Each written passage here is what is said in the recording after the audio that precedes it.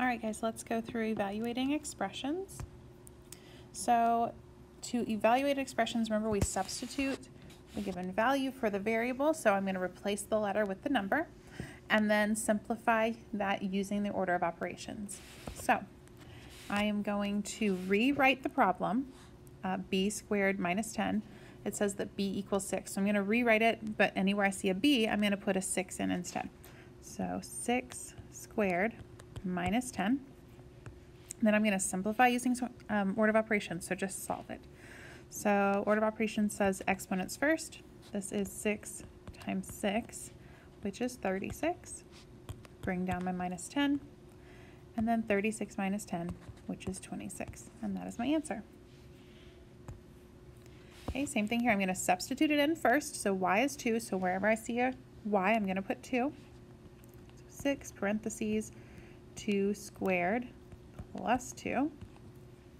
And then solve order of operations. So parentheses first. Inside of those parentheses, I need to do the exponent first. So 2 squared is 2 times 2, which is 4.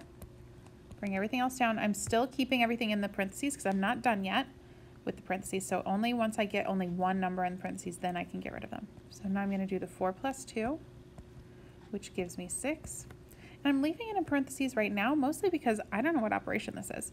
So because there's not one in between. Remember, if a number is right next to parentheses, that means to multiply. So this is really 6 times 6, which is 36. And that's our answer. Okay, you go ahead and just try to substitute this in. Okay, so you should have written this as 12 over 2 plus 3 times 4. So it's not 34. Remember, the 3 is the coefficient and the variable is m. A coefficient is what's being multiplied by the variable. So this is 3 times m, so 3 times 4. Now I can solve order of operations. So I'm going to divide first. Remember, this fraction means division, so 12 divided by 2 is 6. Bring everything else down. Now I can do this multiplication. So 3 plus 4 is 12. And now I can finally do this addition, 6 plus 12, which is 18. And that's my answer for this problem.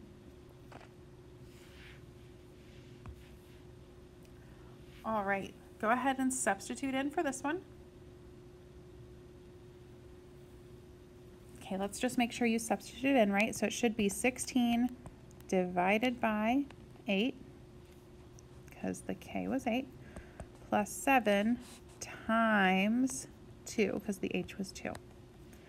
Make sure you have it substituted in right, and then go ahead and solve it using PEMDAS.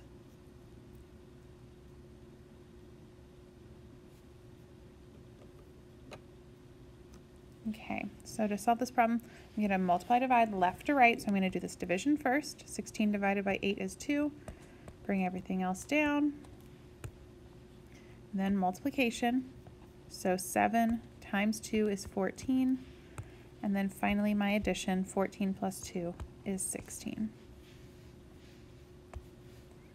Okay, go ahead and try to substitute this one in. It's a little tricky, but let's just see if you can rewrite it.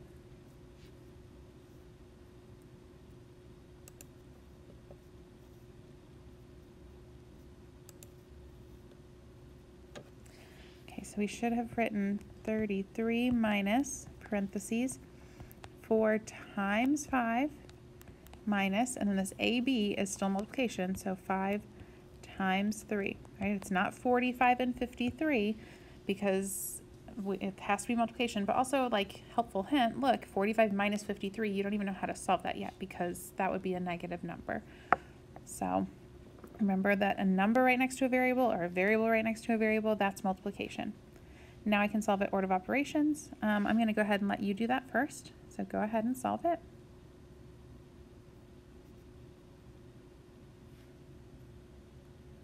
Okay, so we should start in parentheses, and we have to do our order of operations in there. So I'm going to start here with the 4 times 5, which is 20.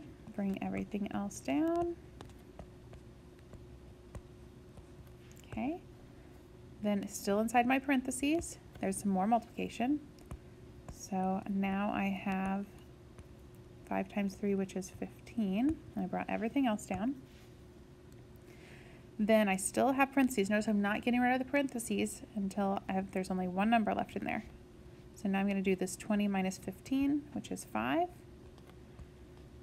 Bring everything else down. And finally, 33 minus 5 equals 28. That's our answer.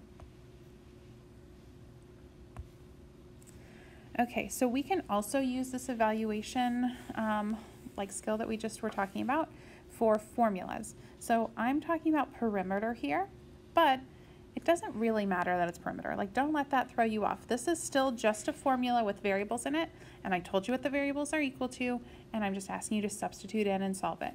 So here is the equation they're giving us. P equals 2L plus 2W. So what that really means is perimeter equals 2 times the length plus 2 times the width, but it doesn't even matter if you know that, because you're just going to substitute in that L is 8 and W is 3. Yes, that's an L, it's not a 1, that's why it's kind of curly. We'll always try to make it little like curved L so that you can tell it's not a 1. So let's start by substituting this in. P equals 2 times the L, which was 8, plus 2 times the W, which was 3. And then we just solve it, order of operations. So 2 times 8, which is 16. And then 2 times 3, which is 6. And finally, 16 plus 6 is 22. The only extra thing here is, since it is perimeter, we should have a unit. So if I look over at my rectangle, it was meters. So this is really 22 meters. Okay, so for slide 8, it's the same idea. This time we're just talking about area. Okay, so there's our formula. Area equals length times width. Again, it doesn't matter if you know that yet. We're not in our geometry unit yet. So all it really says is L times W. They told you the L, they told you the W. So substitute this in. L was 7.1 times W, which was 2.2. Go ahead and do that multiplication off to the side and let's see what you get.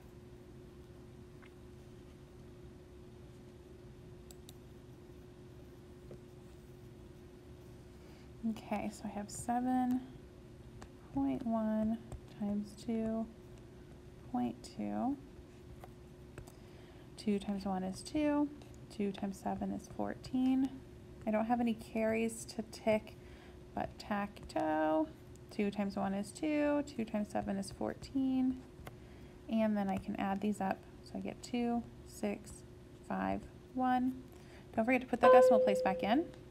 So 1, 2, 1, 2, and it's 15.62. Sorry about that bell. 15.62. And units, again, were meters, but this time it's area. So remember, area is always squared. Area, squarea. So meters squared for our answer. And we have one last formula to use. So they gave us D equals RT.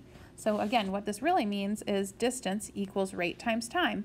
But it doesn't matter if you understand that, because again, they gave us just, like, if I hadn't told you all those words up above, it's just like what we did on all those first couple slides. So you're just going to substitute in and solve. They did give us a word problem here to go with it. But again, it doesn't really matter. But it says Shelley drove 35 miles per hour for 3 hours. How far did she drive? So we're trying to figure out her distance. So we know the rate, we know the time, or the R and the T. So we're just going to substitute it in again. So 35 was the rate, the R, times the time, T, which was 3. And just do that multiplication. 35 times 3. 5 times 3 is 15. 3 times 3 is 9 plus 1 is 10. So we get 105. And then our unit, we're talking distance. So this M stood for miles, so 105 miles. That's it, guys. Make sure that PowerPoint is all filled in, and you're good.